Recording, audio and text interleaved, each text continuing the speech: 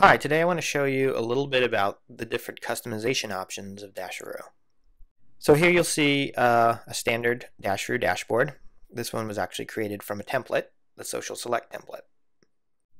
So with Dasheroo you can have many dashboards for your team, one for each user, one for every group, one for the boss maybe. And now you could add insights to this dashboard as you normally would. Another customization option is to actually customize your insights. So your insights can be resized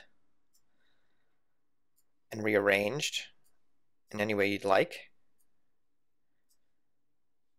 They do dynamically reconfigure themselves to still show very pertinent data.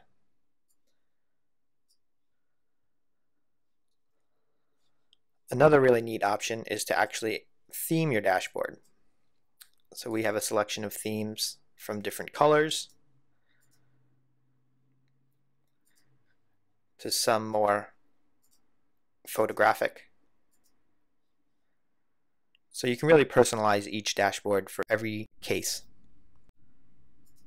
You can also add a description for this dashboard.